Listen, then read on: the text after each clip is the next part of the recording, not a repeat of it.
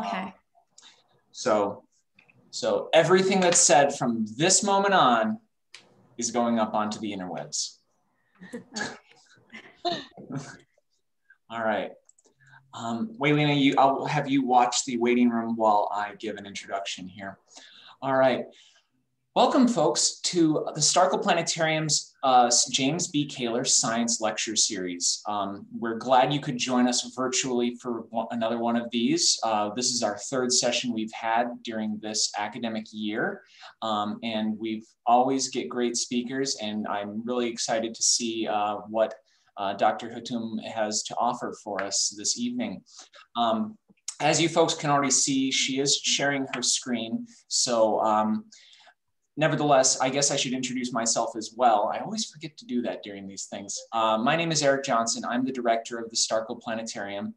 With me here as well is our show producer, Waylena McCulley.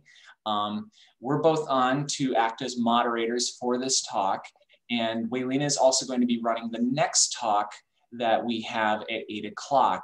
That one will be like our Prairie Skies shows that we give roughly every 2 weeks, the tour of the night sky. But we're putting a very special focus on the conjunction of Jupiter and Saturn. Perhaps you might have seen that on social media, read some articles about it, something like that. We actually even published one in the News Gazette just last Sunday. Feel free to stick around after Dr. Hatoum's talk for more, okay? Now, our speaker for tonight is Dr. Asma Hatoum Aslan.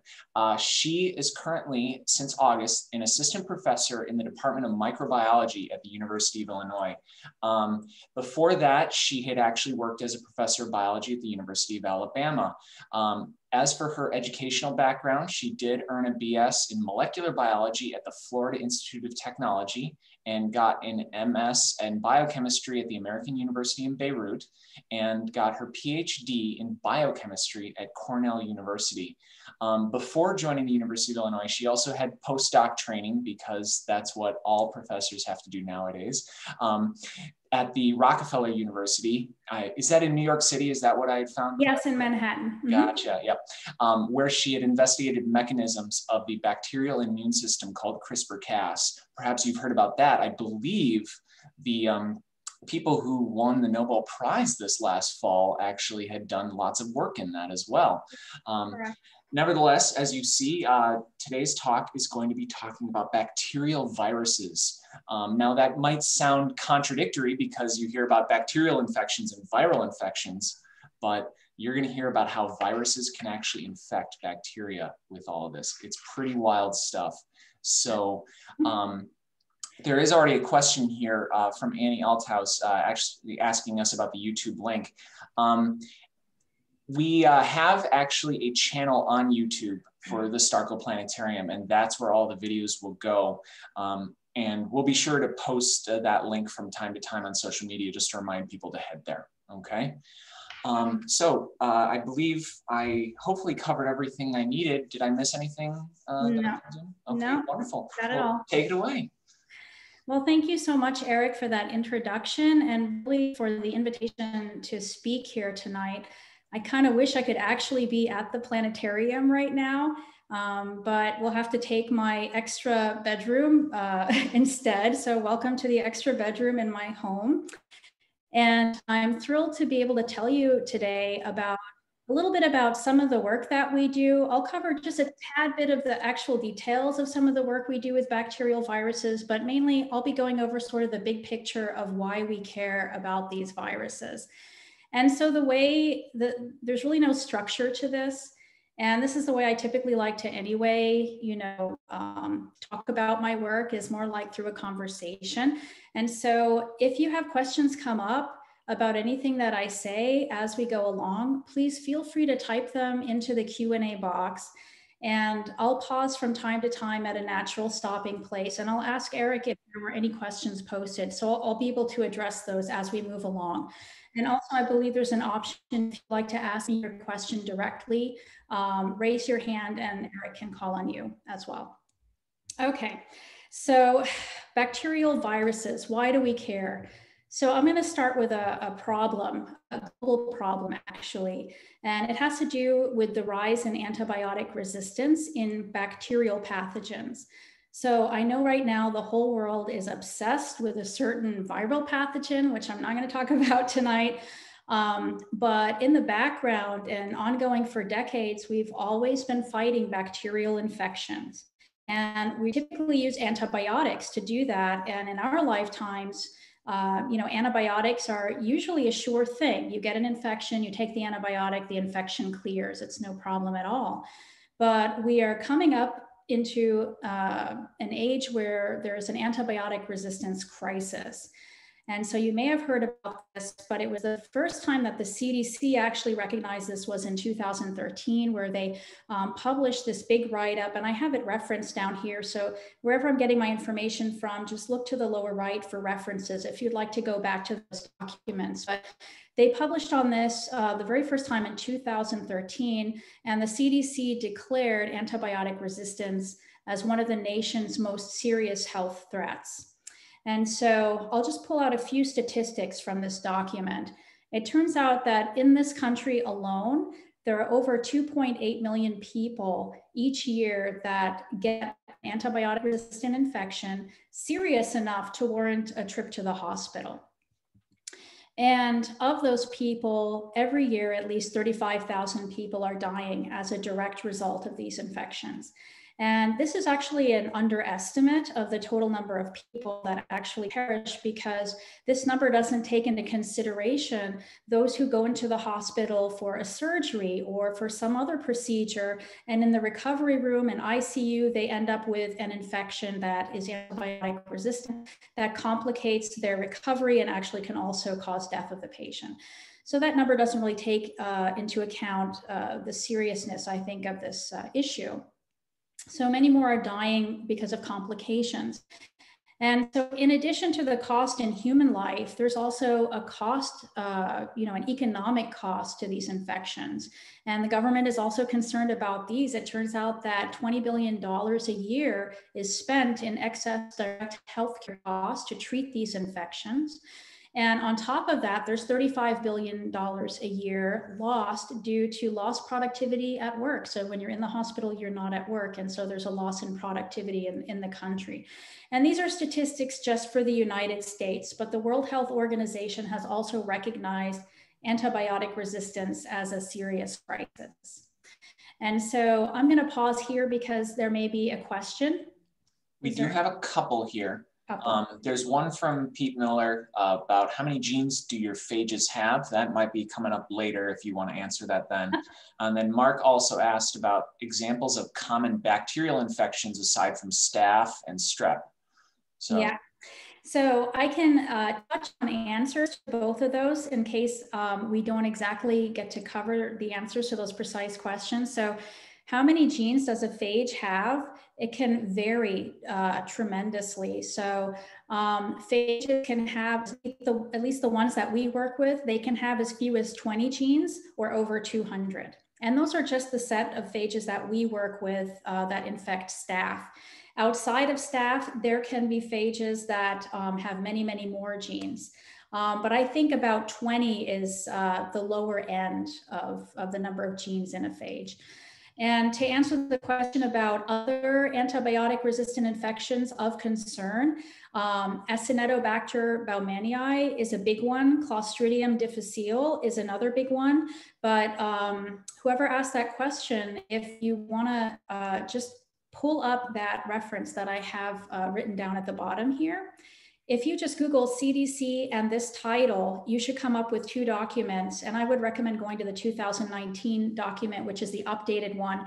And it gives a list of about, top 3 main bacterial pathogens that we need to worry about. But then there are some 16 or 17 additional pathogens that we also need to worry about if you want to know the more comprehensive list of threats. I put the link into the chat now. Lovely. Thank you. All right, so so how does antibiotic resistance spread among the population? So this is another image that I pulled from one of these pamphlets that the CDC put out. And I think many people are probably familiar with the route that's shown here on the right, where you have a group of people in the community. How were they getting exposed to antibiotic resistant bacteria? Well, there are going to be some members of the community that get an infection and they get treated for that infection. And so they're showing this poor guy here as having developed an infection, and then he undergoes treatment with antibiotics. He might need to stay in the hospital where he's exposed other patients in the hospital to his bugs. He's also exposing potentially the healthcare workers to the bacteria that he has in him. And as a person takes antibiotics, the antibiotic never kills 100% of the bacteria. There are always a few members of the bacterial population that have naturally acquired a way to resist the antibiotic. And so antibiotics are not going to kill all of the bacteria, and those few that do survive will then proliferate very quickly and overtake the system. And so this person who has undergone antibiotic treatment is surely now harboring some bacteria that are resistant to the antibiotics that he took. He'll return to the community and continue to potentially spread those bacteria to others in the community. And so on the right, it shows sort of the people hospital pathway. But on the left, many people may not be aware of this huge additional source of antibiotic resistant bacteria from agriculture. And so it turns out that farmers for decades have been dosing their farm animals with antibiotics as both a preventive measure and also, I believe, a way to, facilitate more muscle production in cows. And so antibiotics have been used as sort of just a preventive measure to keep the animals overall healthy. And throughout all those decades, the bacteria inside these animals then are becoming more and more resistant to the antibiotics. And people become exposed to those both through the meat that they eat from these animals, but also through the manure, which can potentially be used as fertilizer for the crops. And the crops get to the people. And so that's how the antibiotic resistant bacteria spread. And you probably have heard of, this recommendation to preserve and conserve on our antibiotics. We need to stop overusing them. And, but even if you yourself have never used antibiotics, there are all of these different pathways to where you've been exposed to antibiotic resistant bacteria. And so it's a problem for potentially every one of us. So I wonder if there's a question before I move on to the next slide. We have another one from Pete. Do bacteriophages have MASS-DNA or dsDNA? Can they have single-stranded or double-stranded DNA? I didn't even know. Depends on the phage. Yes. So different phages have different configurations of DNA. These are all great questions. I need to hurry up and get to the phage stuff. All right. So I'm building up to why we care about the phage. So antibiotic resistance is there, and the fact of the matter is it's not a matter of if resistance is going to develop, but a matter of when resistance develops. And so this is a timeline that shows up at the top years that each of these different antibiotics were deployed in the healthcare system. And at the bottom, it shows the years that resistant bacteria that are resistant or that have evolved resistance to the antibiotic have appeared in the healthcare system. And so for each of these antibiotics at the top, you can sort of follow the timeline and see when resistance was developed in patients. And so everybody knows about penicillin. It was one of the very first antibiotics that we ever used in this country. And right around 1940 to 1945, it was deployed in the healthcare system. And a little bit after 1945, penicillin-resistant bacteria evolved, and patients were coming into the clinic with an infection that no longer responded to penicillin. So you can follow any one of these antibiotics and see the year that it was deployed, and shortly thereafter, you'll find the year that the same antibiotic pretty much became useless.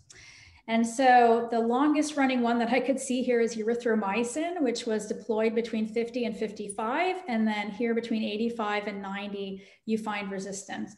And so it's not a matter of if resistance is going to develop, but a matter of when.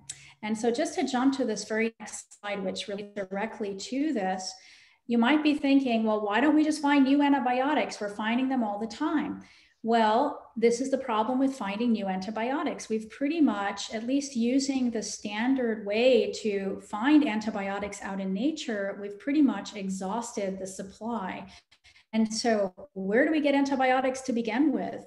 We get them from soil-dwelling bacteria that use antibiotics as chemicals to battle with other bacteria in the soil. So antibiotics are actually produced by bacteria or by plants as a way to kill predatory other bacteria. And so we have developed ways to go into the soil and isolate these chemical compounds. And even you can go into the lab and tweak their structures a little bit and to make them more effective. But at the end of the day, the antibiotics have come from nature. And this is a timeline showing the different time points when all of these different antibiotics were discovered. And so you can see that in the beginning, there were quite a few, especially in this area over here between 1940 and 1960. It was a very prolific period. A lot of antibiotics were discovered. But then you see that kind of dwindling a little bit. And then from 1987 and onward, there is this period where no new antibiotics had been discovered, no new classes of antibiotics. This is called the discovery void. So based on the traditional methods of going out into the nature and discovering new antibiotics, we've pretty much exhausted all of the new things that we could discover that way. Well, I put a little asterisk over here by 1987 to remind me to mention that back in 2015, there was a report that came out in the journal Nature on a new type of antibiotic. They called it Teixobactam. And they discovered it in using a brand new method, this little nano, I guess it was a different kind of a device that they were able to put into the soil. And they discovered this new antibiotic. But I think it's still currently undergoing clinical trials. So just to mention that even if we started, we found a new way to find new antibiotics and we found a bunch today, it could take many years before those drugs make it to market. So that trip from the bench to the bedside can be many year-long process, and it can cost millions of dollars. And so this really, hopefully underscores the need for us to find alternative treatments. Something that's different from a chemical compound to treat our bacterial infections. And so before I move forward, there may be questions. We got two in the audience here. One from Jessica Conroy. Are antibiotics also related to fungi? So fungi can produce antibiotics, correct? Mm-hmm. All right, then one from Pete again. When gene editing bacteriophages, do you use selection markers? If so, what type of selection marker? So the way that we edit phages using a CRISPR system, we do not need a selection marker. And I would be very happy if people wanted to communicate with me afterwards. I can share my email address. It's online also at the University of Illinois. And we can talk more detailed and in depth about how we use CRISPR to engineer phage, but there is no selection marker that we need to use. Yeah.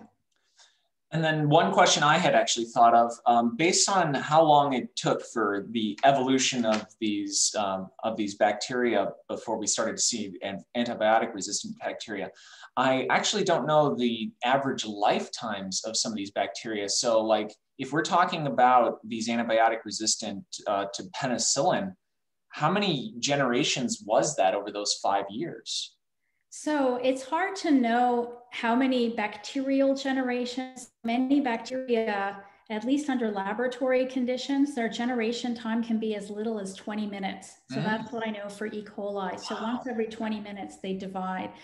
But now bacterial evolution within the human body, that's kind of a black box. We don't know their generation time.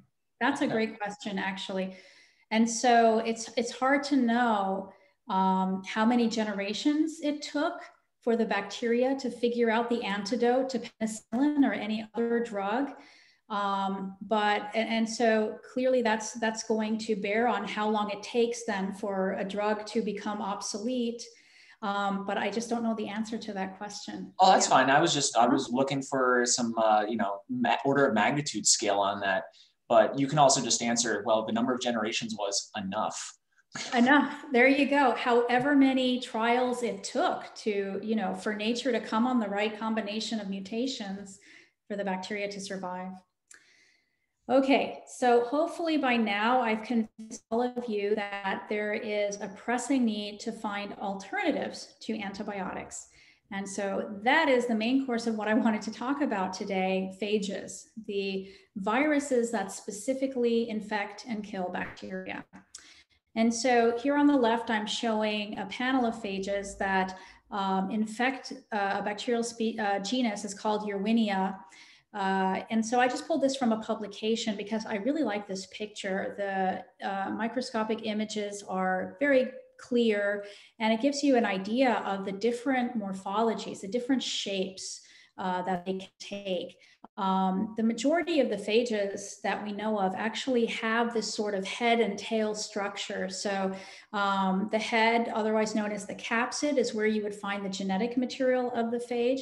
And then there's a tail attached to that as well. And the tail is what recognizes the surface of the bacteria and the portal through which the DNA is ejected.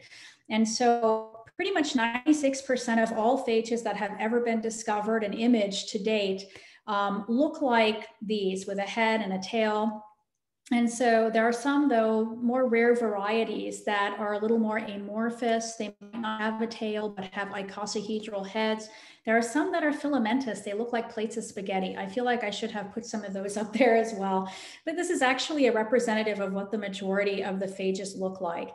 And just getting back to one of the questions that was asked earlier, in regard to what types of genetic material can be encapsulated, it can be DNA or RNA. It can be double-stranded or single-stranded. It can be linear or circular. So pretty much every type of genetic material out there that's available, you can find in a different type of phage. So these viruses are natural predators of bacteria. And here I'm showing an electron microscope image of a poor bacterial cell that is being attacked by a bunch of phage here on its surface. And if you look closely, you can even see some phage particles having already been built inside this bacterial cell. And if we take a step back and think about phages in general, they are considered the most abundant entities on the planet. And so there are an estimated 10 to the 31 phage particles on the planet.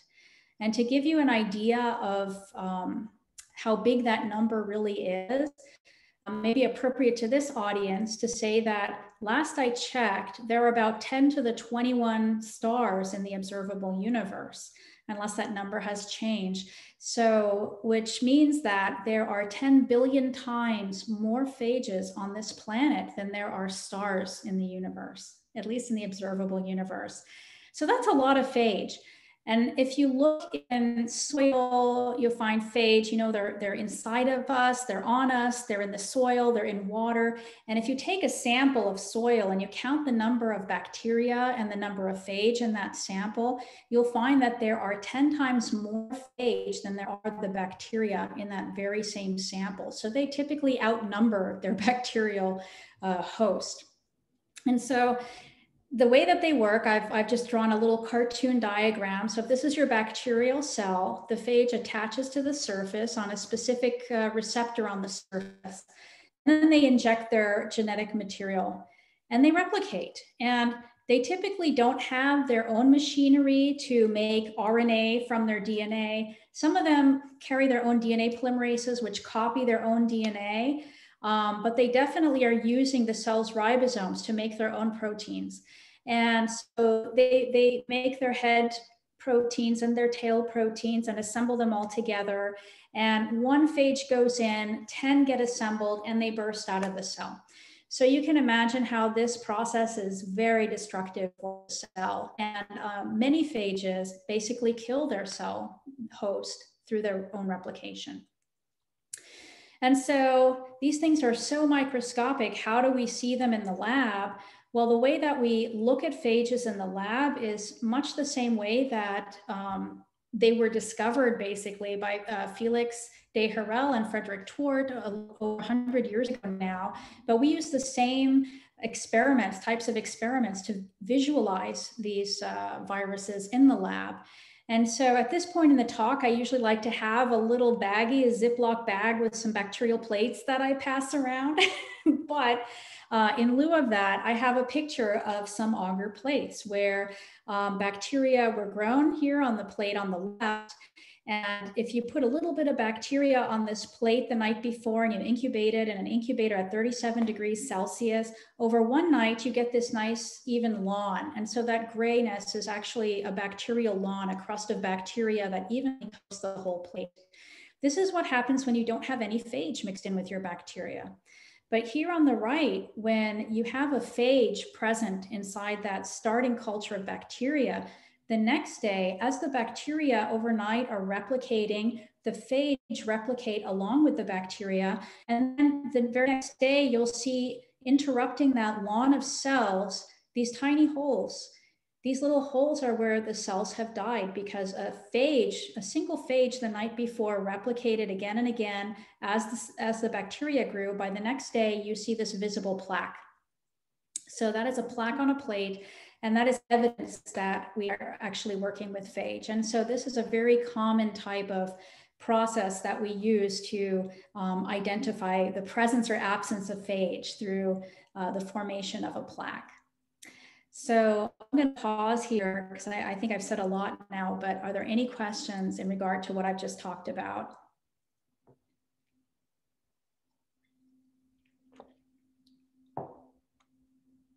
I don't see any additional questions. I see some observations. Okay, lovely. Yeah.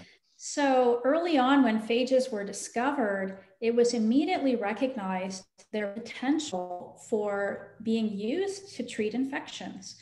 And this practice was called phage therapy. And it was commonly used even in this country before antibiotics hit the market.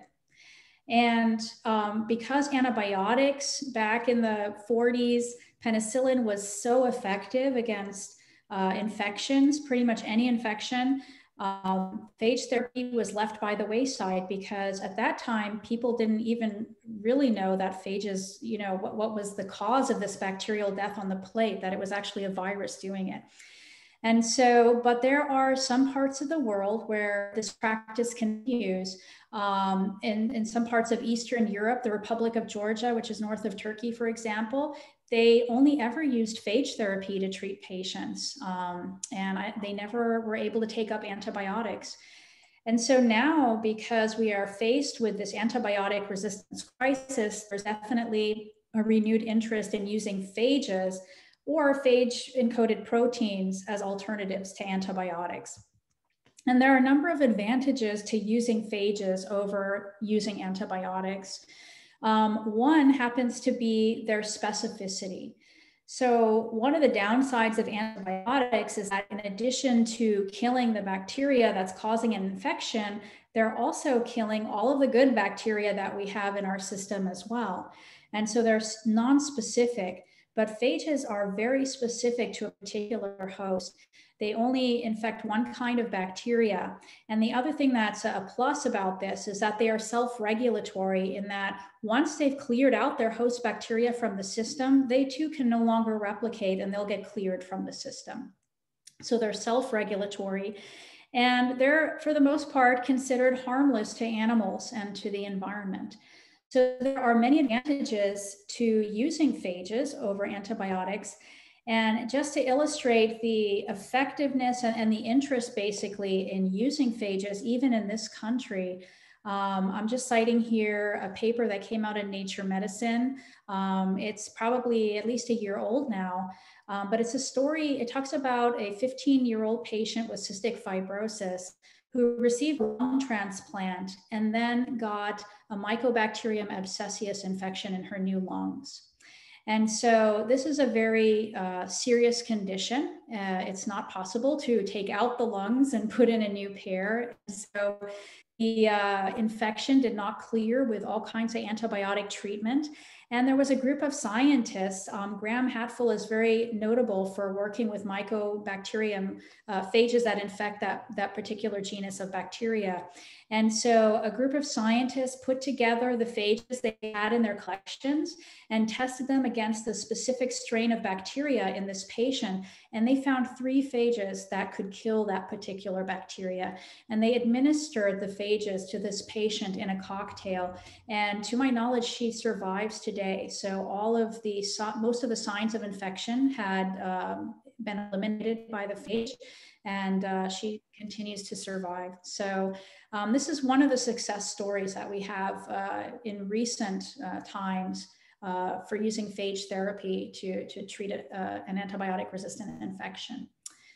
So I'm going to pause here before I move on and see if there are any questions from the audience. Mark has a question. How many bacterial cells in one of those gaps on the agar plate? Well, so the gaps are filled with dead cell material and teeming with phage. And so it really depends on the type of phage that you're working with, but I would estimate that in one plaque, you can probably get at least 1 million phage. Wow. Yeah. All right. And then Jeff has a question. Maybe you could read through it. It's a little longer, but I'll attempt. That's fine. Phages currently attack only bacteria, but could they be genetically modified to attach other cells, e.g. cancer cells? Though if we go down that road and allow them to attack cancer cells, perhaps they could mutate and start attacking healthy cells. So phages are very specific for bacteria. And not only just any bacteria, but like their specific genus and sometimes species of bacteria. And so it's very difficult for a phage that infects Staphylococcus, for example, to infect Escherichia coli, another type of bacteria. And so a jump from bacterial cells are built very differently when compared to human cells. I hate to say things are impossible in science. But this is one of those things that I would feel 99.999% certain that could not happen for a phage to infect a human cell. Yeah. At least not in the typical way by attaching to something on the surface of the cell. Okay. Was that? That's all of them. Yeah. Okay, great. Yeah. So even though we're getting in recent times in this country success stories like the one I have up here, there are still many challenges and limitations to using whole phages as therapeutics. So phage therapy has not been approved for routine use, not in the United States and not in the European Union. And there are many reasons for this. There are many challenges. So one of the issues has to do with the effectiveness. And so bacteria are known to evolve resistance. They evolve resistance to antibiotics, and wouldn't you know it, they evolve resistance to phage as well. It could be either through random processes where they acquire a random mutation in the surface of the cell where the phage attaches to, so then the phage can no longer attach. Or we're beginning to realize that there are a bunch of different immune systems in bacteria that are specifically geared towards fighting phages. And so CRISPR-Cas is one of those, but there are a bunch of others as well. And so the way to overcome this issue with effectiveness is to use, instead of a single phage, a cocktail of phages. So bacteria can easily become resistant to one phage, even in a test tube under lab conditions. But then if you add 3 phages together, or 5 phages, or as many as 12 phages I've seen in these cocktails, it becomes much less likely for a bacteria to solve the problem of 12 different phages and all at once come up with the solution to resist them. So that's great. We can use cocktails, and that's typically what works in phage therapy. But then that leads to another concern surrounding safety. And so phages, there are many phages now in the databases where the government likes to collect sequences of all organisms, including phages. And so if you look at the sequences of phage genomes that are deposited in these different databases, on average, you would find half of their genes have functions that are unknown. Like we have no idea what half their genes are doing. It only takes so many genes to code for like the phage head and tail proteins and the DNA polymerase, which copies the phage DNA. So most phages will have those, but then the majority of them have, can have at least twice as many other genes that are doing other things that we don't really know what they're doing.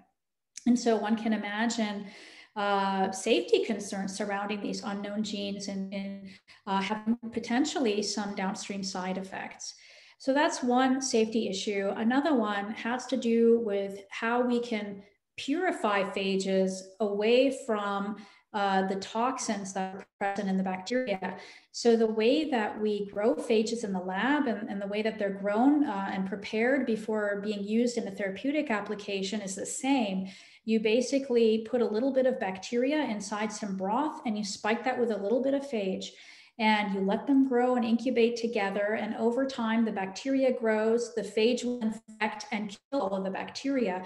And so you end up with a nice clear soup, but what's in there, there's a ton of phage in there, which is great, but there's also the bacterial guts. And many of these bacteria also produce toxins, which then spill out into the phage preparation. And so those have to be painstakingly purified away from phage preparation. And it is possible to do, but that leads me to the next issue of the manufacturing challenges. How to get these high yield, high purity phage preps at minimal cost. So minimal cost is key here because in order for phage therapy to become a routine practice, we really need industry to get excited about this and involved in the production of phages. And if a process is not going to be economical, it's not going to take hold with industry.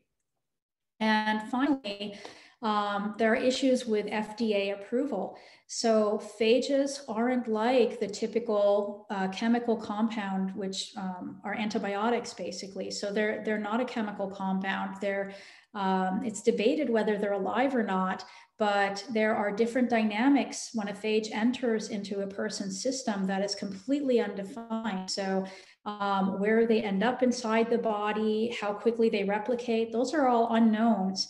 And the FDA likes to have very well-defined components in their drugs, and there are very high standards for purity as well.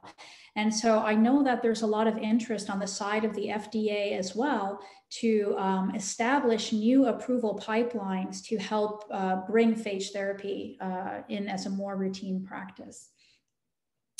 So these are some of the challenges, and I wonder if there are any questions surrounding any of these areas.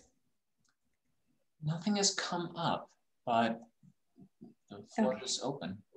Great. So I'll press on and tell you a little bit about what we do, because a lot of the things that we do in the lab are geared towards helping to alleviate some of these challenges and concerns. So we study the interactions between phages and their bacterial host. And I'll talk specifically about the bacteria that we work with, the Staphylococci, in a second. But this is just a big overview of the types of things we do in the lab. We do a lot of basic research. We're interested in understanding the immune systems and the side of the bacteria. We've discovered some new bacterial immune systems. We're interested in discovering new phages and how they work. So the idea here is that the more we know about the bacterial immune systems, the more likely we are to be able to engineer therapeutic phages that can overcome them.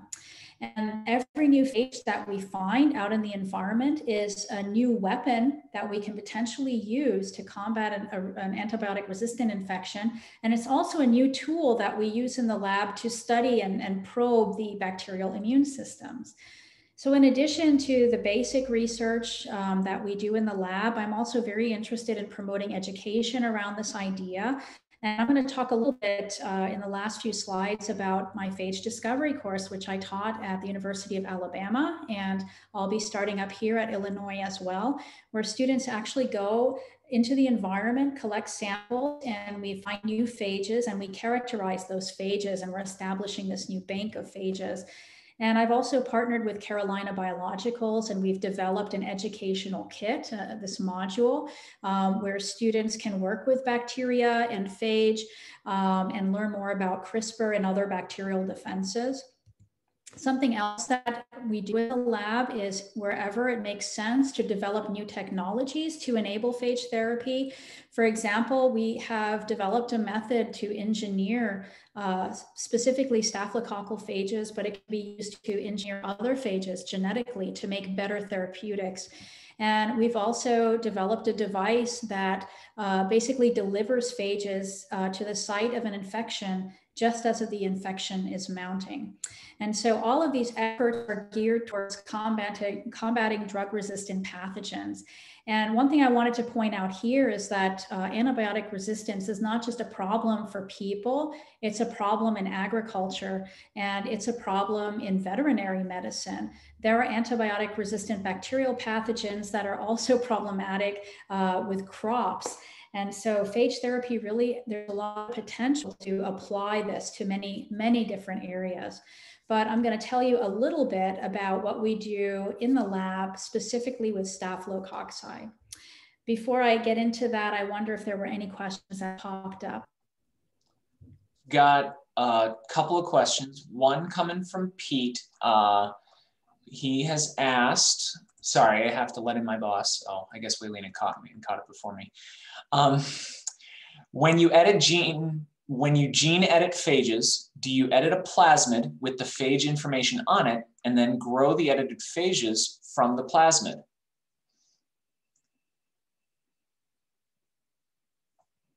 Oh, Asma, you've muted yourself for a moment.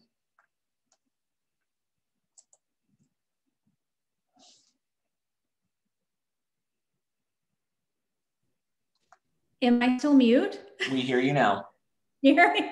I didn't touch anything. I have no idea how that happened. Oh, that was probably my fault. I know what okay. happened. Waylena had let in somebody in the waiting room, and I had accidentally clicked on the very next thing after the thing popped back up, and that was me muting you. It's entirely my fault. I forgot that I do that. No worries. I'm very excited by that question, actually, because that's exactly what we do. When we use CRISPR to edit phages, we clone on a plasmid the sequence from the phage that we want the phage to take up, basically. And so we do use a plasmid in combination with a CRISPR system. So you give the phage basically the sequence that you want it to take up, and you also target the CRISPR system directly against the phage at the location that you want it to take up the sequence, if that makes sense. I'm not really going to talk about this evening, but that's how we select for phages that have naturally recombined with the plasmid sequence and taken on the desired edits. So that's very perceptive of whoever asked that question.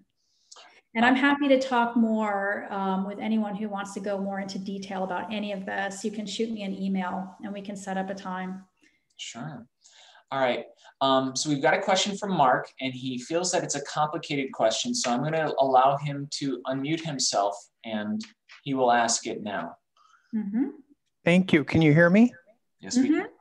Yeah, so my question has to do with the point you made about the possibility of a bacteria developing a resistance to phages.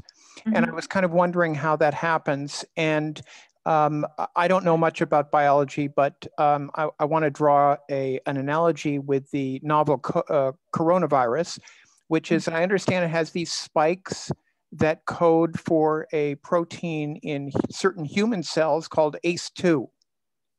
And so I presume that that particular virus is very specific to the human cells that have ACE2, which probably exactly. That's the receptor that they're binding to. Right. So is it the kind of, so this resistance development, would it be that the bacteria somehow would learn how to operate without whatever the equivalent of ACE2 would be? That is exactly right. So one of the most common ways that we get resistant bacteria, and when we look in the bacteria to see how it became resistant, it would modify the receptor or its surface in some way. So there are two things. If it can live without the receptor, it can lose it altogether and grow very happily, even in the presence of the phage. And under laboratory growth conditions, bacteria have the luxury to do that because we feed them a very rich broth. So they can go without a lot of their receptors that they wouldn't be able to go without in nature, basically. And so the most common way in the lab that we find a bacterium has overcome the phage infection is by basically, the bacteria doesn't do this on purpose. It's just a natural evolutionary mechanism where as bacteria replicate, there are random mutations throughout the genome, the subpopulation, or even if just one cell randomly acquired a mutation in the phage receptor, that one has a key way to survive against the phage. And 1 becomes 2, becomes 4, that cell will divide and divide, and it can overtake the whole culture now. So that is exactly how phage resistance occurs in bacteria as well. Another thing that can happen that bacteria have been known to do is to secrete a capsule, basically exopolysaccharides to coat the surface, and that helps hide their receptors from the phage tail protein, so the phage can no longer attach. It's another way. Yeah. All right. You're free to continue. Okay, lovely. So I'll talk a little bit. Let me just keep an eye on the time, so I don't want to go over time here. But I think I have to do that. So we are interested in Staphylococcus. So this is the particular type of bacteria that we work with in our lab routinely. Here I'm showing you some pictures of Staphylococcus aureus, and probably many of you have heard of MRSA, methicillin-resistant Staph aureus. And on the right is a biofilm-forming strain of Staphylococcus epidermidis. And just to give you a little fun facts about these bacteria, MRSA is one of the pathogens on the CDC threat list, which is again cited down below. It causes infections in the hospital that people can get from the hospital, but also out in the community. And these are the latest statistics, and these are estimates from 2017 alone, that MRSA caused 323,700 severe hospital-acquired infections. 10,600 of those patients passed away because of MRSA, and $1.7 billion spent in excess healthcare costs. Staph epidermidis is another pathogen. It's actually an opportunistic pathogen. We all have it. It's all over our skin. And in most healthy people, it doesn't cause any problems at all. In fact, it's known to have many benefits. But it is also the most common cause of infections associated with medical devices. So people with prosthetic joints, cardiac devices, catheters, Staph epidermidis can be very problematic, especially when the implant is being put in place by the doctor, because these bacteria are all over our skin. It's possible for the implant to brush by the skin and get on the implant. And some strains of Staph epidermidis can form biofilms on that implant. If they do, that implant has to get taken out. It cannot be treated with antibiotics or through any other method. And it turns out that today there are Staphylococcus strains that are resistant to all known antibiotics. And so we're interested in finding new viruses that kill these bacteria. One thing I mentioned earlier was my phage discovery course. So we've been doing this now for the past several years. It's a research-based lab course where in the very first week, we go on our field trip to the wastewater treatment plants. And it's the best place to find staphylococcal phage. And why wastewater? Because you typically want to look for a particular type of phage. You look in the places where its bacterial host naturally resides. And in this case, we're looking for staph phages. So we look on people because that's where staph resides. But there is an enormous amount of red tape to go through to get permission to even rub a person's skin and see if I can get phages out of that. So we realized we can just go straight to the source, the grand cesspool of all human samples. It's free, no approvals necessary, and grab some of that sewage. And it's great for finding phage. And so we take those samples back to the lab. We do some plating assays and we do agar plates, just like I showed you in the picture. We look for plaques on those plates coming from the wastewater. When we see a plaque, we get very excited. We know we found a new phage. And throughout the semester-long course, we basically purify phages from the wastewater, and we can look at them under the electron microscope. So these are a couple of very excited students who have seen their phage for the very first time. We also extract their DNA and we sequence it, and we do other things as well. We figure out what it has in the genome. And so we've been doing this now for several years at the University of Alabama. And over the course of that period, we've discovered dozens of new phages that infect Staphylococcus species. And I'm showing some of them here. And you can probably tell that the students get to name them who discover them. They all look a little bit different from each other, but in the poster, you may recognize this from the seminar poster. They all come in, the majority of all known phages basically, but these are staph phages, come in 3 different flavors that I'm showing here on the left. So you have the smallest variety. The family that they fall into is Podoviridae. And they have really short tails and they have really tiny capsids, less than 50 nanometers across. The next size up, you have the Siphoviridae variety. They have long flexible tails. And then the next size up is the Myoviridae variety, and they have about 90 diameter capsids. And Myoviridae are special because they have these long, rigid tails, but they also can retract. So under the microscope, you see this version of the tail as well. And you'll notice that the head here is darkened because it's lost its DNA at that point. So it's not only retracted, but the DNA has been injected. And so they have this injection mechanism, kind of like a tiny nanometer scale syringe. And that's how they get their DNA into the cell. So this is just an example. Do we have time for this? We have like 8 more minutes. Go ahead. Yeah, so just an example of a type of experiment that we can do in the lab to assess how effective a particular phage is. And this is a comparison between the Myoviridae and a Podoviridae phage. And I'm showing their images here. I'm just comparing the effectiveness at killing the bacterial host.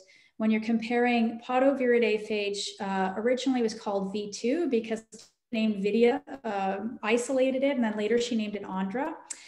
And versus this other Myoviridae phage, ISP1, which had been previously isolated by another group.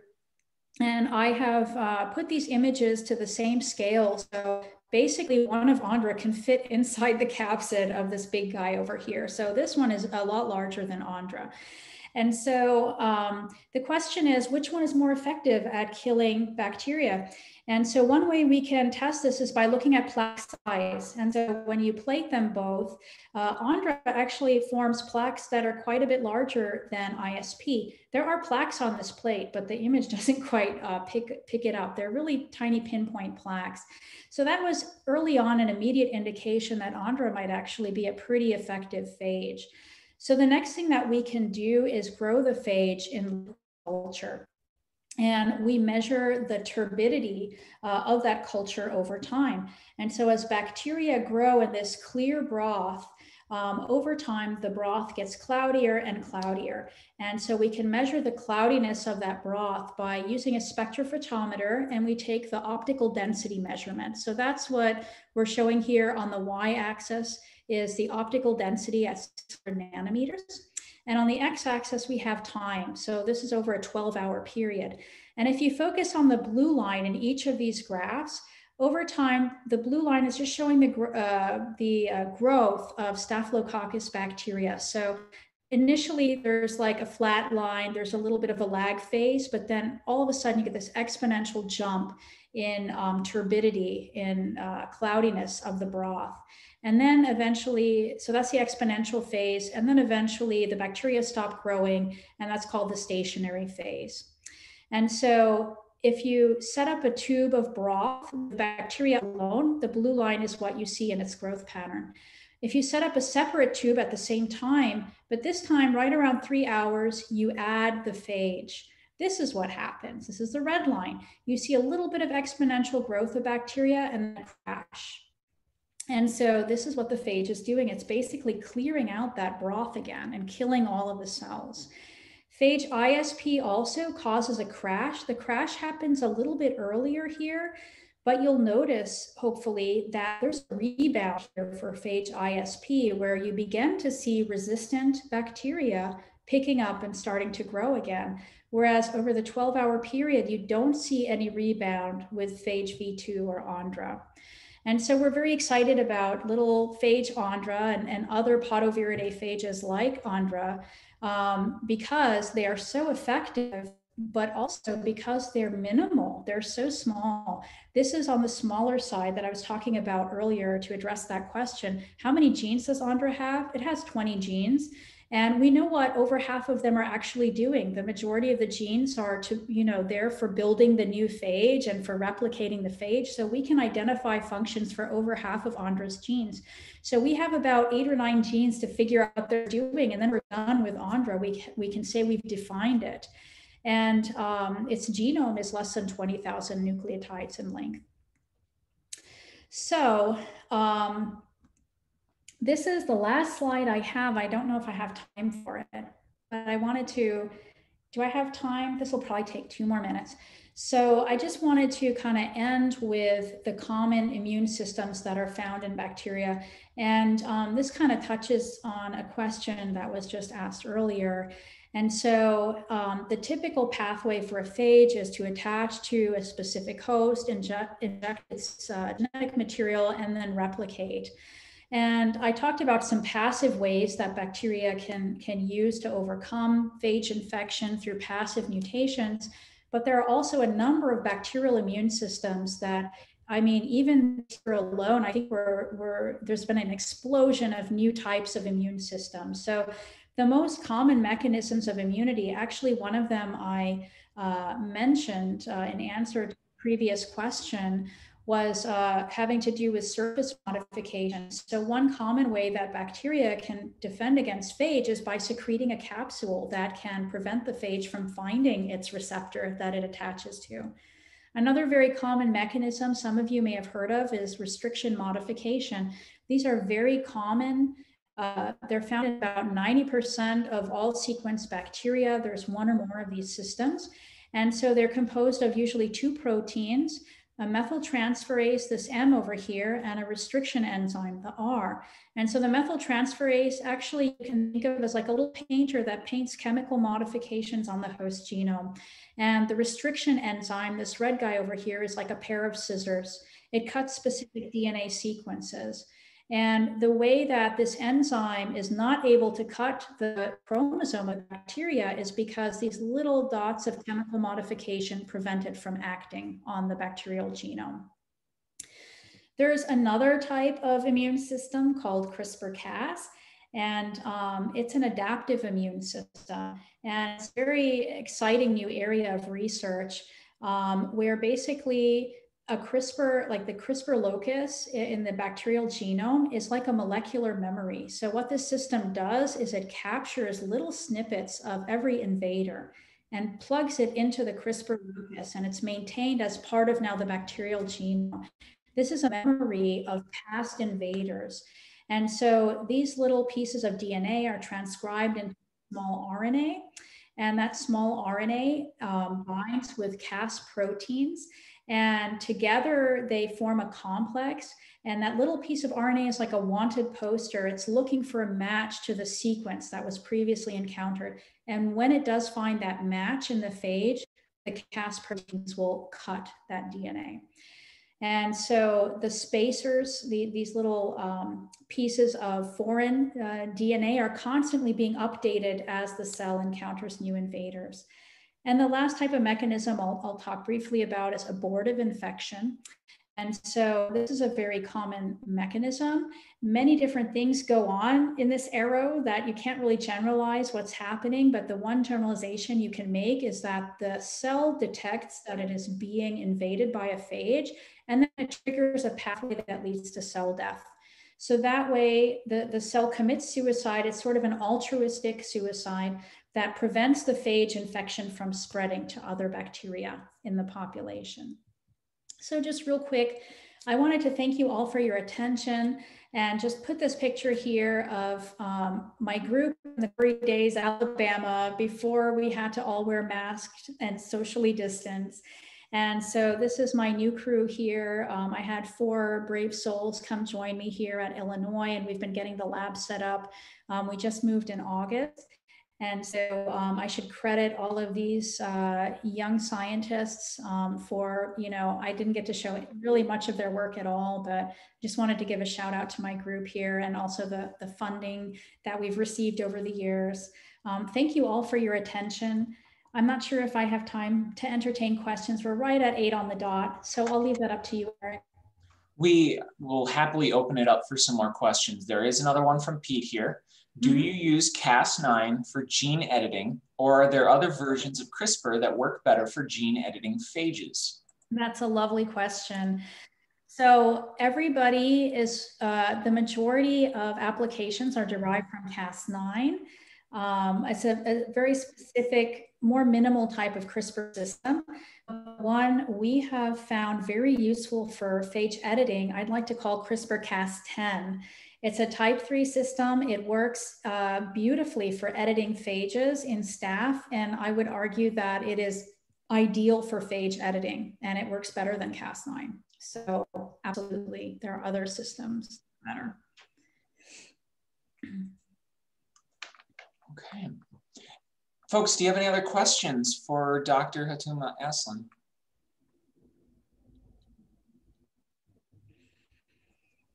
All right. Lovely. Well, we have some folks who have been signing on for the last few minutes because they're here for the next talk for the Fall Prairie Sky Spotlight on the conjunction coming up. Asma, you are welcome to stick around and watch that, but nevertheless, thank you so much for taking the time to prepare this for us and for answering all those great questions that we had in the chat. I see some people are waving their hands, maybe using the clapping reaction. There's mine right there. See, I never get it to match, but there you go. But yeah, thank you so much. Thank you for the invitation. I really enjoyed this. Yeah, this was great. And we hope that we can get you to come back again when we can meet in person again. I would love to. Excellent. Thank you so much. All Bye, right. everybody. Enjoy the next show. Okay.